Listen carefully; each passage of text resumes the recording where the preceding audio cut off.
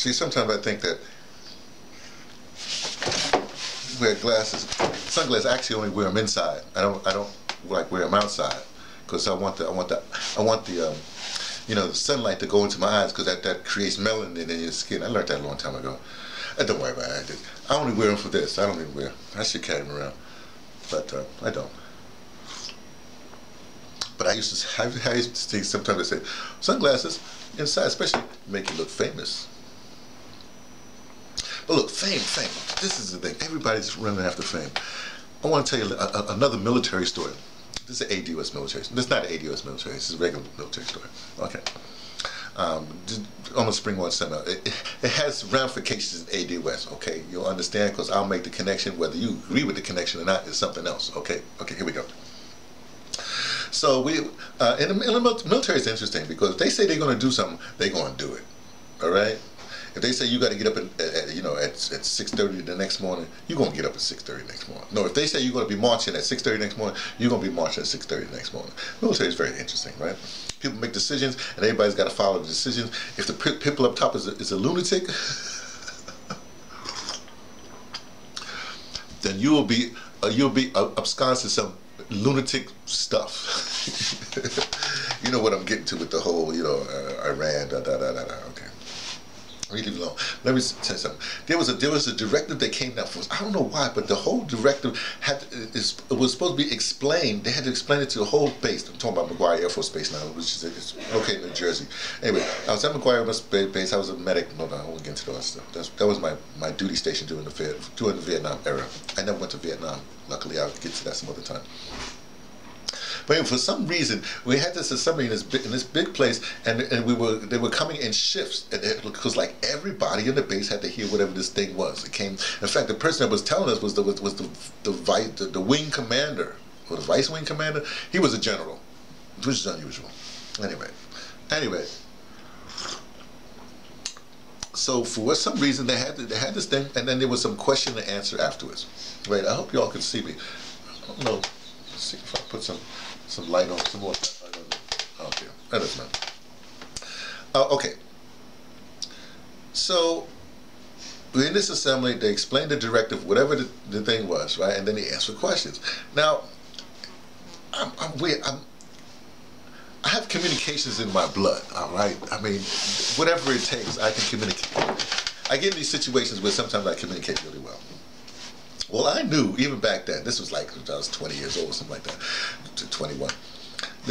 I knew back then that especially when they ask for questions or whatever have you, usually the people are very shy putting their hand up. So I just put my hand up right away, and I knew I was going to get the first question, so I got the first question. So I don't remember what the whole thing was, so just I'll be nebulous about this whole thing. Don't worry about it. Not nebula, nebulous. Okay, not the, okay. So I asked this question in response to whatever you're saying. And it was like a rhetorical. It was almost like an open-ended question. It was an honest question with something like that. Then I think they tried to answer something like that. Then what happens is it goes around a little while, and then something happened. I said, wait a second. And so I raised my hand again. For some reason they call on me again because people have a lot. See, in the military, people don't have a lot of questions. You don't ask a lot of questions. Okay, you just do your thing. And so I got to ask the question, but it was almost like it was a logical follow-up to my first question, which wasn't really answered. Okay. Okay, so that goes to that question wasn't really answered. And people are sensing this stuff. Then for some strange reason, I got to ask a third question, right? Which was really and then everybody knew the jig was up. I can't explain the dynamic of the whole thing, but if you come out a room full of military people, general on the stage. I'm sitting like 3/4 of the way back or wherever I was, right? I get this third question, which really exposed the whole thing as like a total crazy, this is a stupid directive kind of thing, right? Well, it wasn't stupid. Well, it wasn't very well thought out, let's put it that way. Now the rumblings, everybody's whoa. Okay, so that's my third question. I said, so when something happens. Then finally said, we have one more question. So I was just messing around. So I just put my hand up, right? Because I did actually have a third point, but it wasn't a question. It was to punctuate the whole thing. And so the guy saw me, or whatever have you. So obviously he wasn't gonna pick on me. So he picked some other guy, right? The guy said, I I would like my question, something like, I would like my question asked by him, that guy there, that airman there, I was a sergeant at the time, that sergeant there. And so I got up, no, I was a sergeant. So I got up, and the last one, it wasn't a question, it was a rhetorical question, and the whole audience just cracked up. I slid out of there. Now, let me tell you this little caveat.